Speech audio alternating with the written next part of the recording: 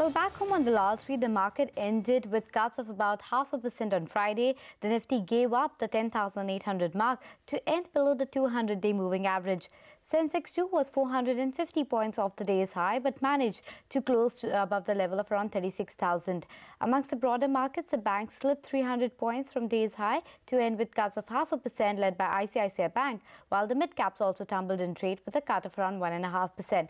But that was about last week. This week, we have a whole host of cues to track, and Nigel is telling us more about that. Nigel, tell us, how does the picture look like this morning? Well, this morning, at least you have the US markets that saw a temporary relief rally because that shutdown, at least temporarily, it's off. So that's great news. That's been pushed. That's pushing the can down the road. So no problem in US markets. But in Friday's trading session, the Nifty ended with cuts. Importantly, we ended below crucial support levels. So the 200 DMA was broken convincingly, and then we ended closer towards the 50 to around the 100 DMA. Three problems really. One was in fact Z stocks. They sold off. So Z was one of the big losers. Maruti came out with a howler, and also you had that entire probe in terms of Chanda Kochar. That's what really spoiled the party in terms of ICICI Bank.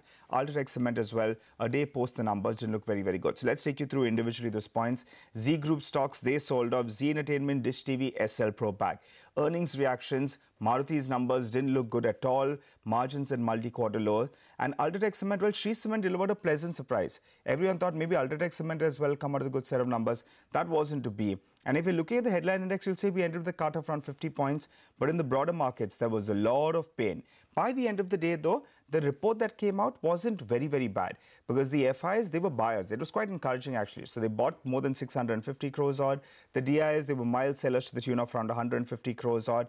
And if you're looking at the FIs in the FNO market, well, on index futures, they added longs, close to around 10,000 long contracts, while they unwound some of those short positions. Getting into an expiry week, that was quite good to see. And if things go wrong, they're buying puts non-stop on the downside. But they're also writing some calls telling you that 11,000 mark is going to be a crucial resistance level.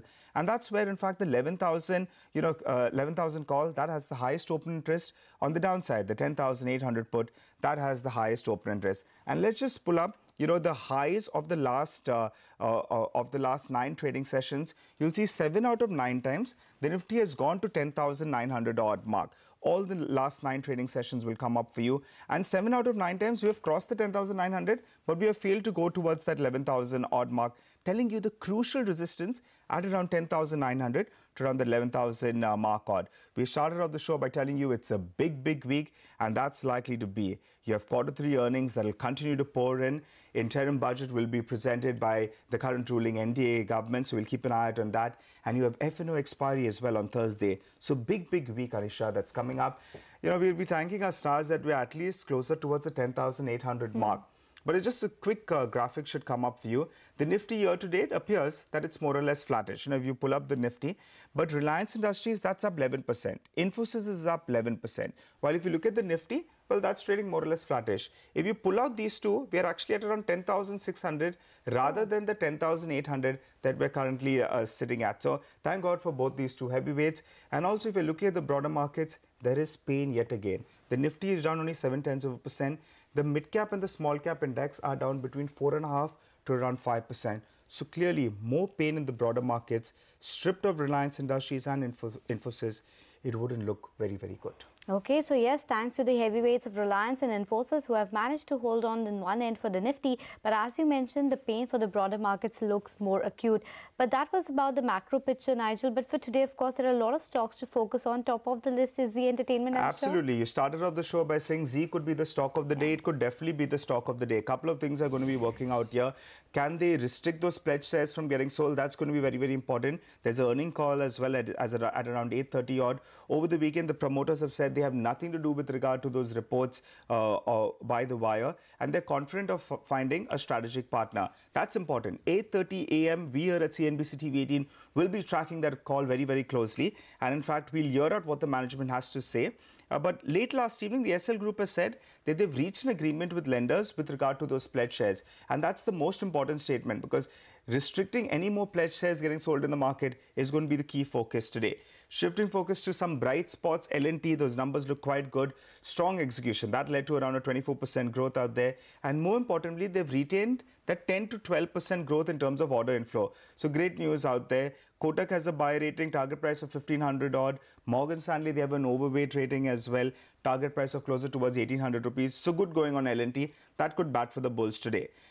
Maruti though, the numbers didn't look good at all. The stock saw a sharp correction. Even after the sharp correction, stock trades at around 22 to around 24 times or thereabouts. Citi, they've cut their EPS estimates. They've cut their target price as well. So we'll keep an eye out on Maruti to see post the reaction what happens to that stock. Results today, a whole host of them. Big ones, Tata Power, Bank of India, as well as Shriram Transport and Escorts as well. So some of them should be running across for you on the screen. Those about numbers, but take a break from numbers. Mindtree is going to be a stock because the income tax has said that VG Siddhartha cannot go ahead and sell those shares. And in fact, those restriction of those shares are currently restricted. So we'll keep an eye out on that. But sources tell us that VG Siddhartha as well as CCD, they're in talks and they're going to appeal against this IT order. And maybe the deal could still go through. So we'll keep an eye out on Mindtree. That stock will definitely be in focus.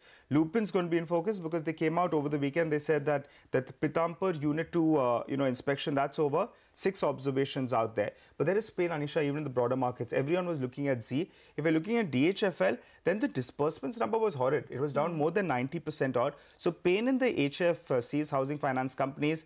But Mahindra & Mahindra Finance, those numbers look good. Asset quality improved. The NI growth as well was better than anticipated. Grew Finance, though, that's what missed estimates in terms of the NIs. Shriram City Union Finance as well, missed estimates. So a lot of earnings reactions is what we're going to see. Good results on a year-on-year basis, Aztec as well as Saregama. Weak results, Gati, Nilkamal and V2 Retail. So we'll keep an eye out on all these stocks. And given that it's expiry week, you have to keep an eye out on all those stocks that are coming into F&O ban and going out of F&O ban. Phew, that was a very long list and looks like it has been a very, very heavy weekend in terms of the news flow with a lot of earnings and a lot of other news flowing in for a lot of stocks. We'll do one thing, we'll keep a track of all of this for you. Time for a short break. Up next, we'll discuss a lot more in terms of the top team of Nomura and what they are expecting from the RBI and the budget going forward.